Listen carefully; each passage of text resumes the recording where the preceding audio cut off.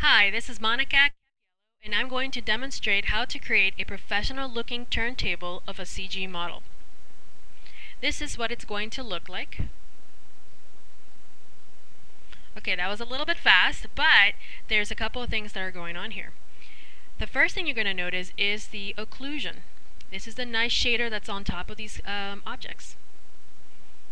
The second thing you'll notice is that it transitions into wireframe.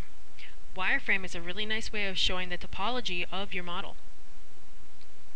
So in this tutorial, what we're going to cover are several things. The first thing we're going to do is set up our scene, and then we'll cover occlusion and wireframe render layers, and finally we're going to put it all together in After Effects. Alright, so let's get started.